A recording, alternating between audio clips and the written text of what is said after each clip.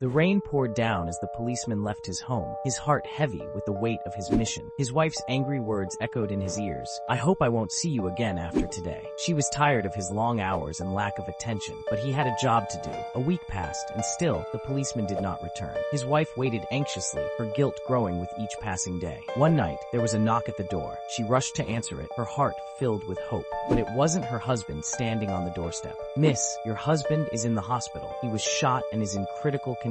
The woman's world came crashing down around her. She thought of all the beautiful moments she had shared with her husband, the love they had for each other. She raced to the hospital, desperate to see him. There, a doctor met her with a sad look in his eyes. "Miss, your husband is in a coma. We don't know how much longer he will be this way." The woman's guilt overwhelmed her. "I'm sorry for what I said. I only thought about myself." But it was too late. Her husband couldn't hear her words. The story of the policeman and his wife serves as a reminder to cherish the moments we have with our loved ones. We never know when they may be taken away from us.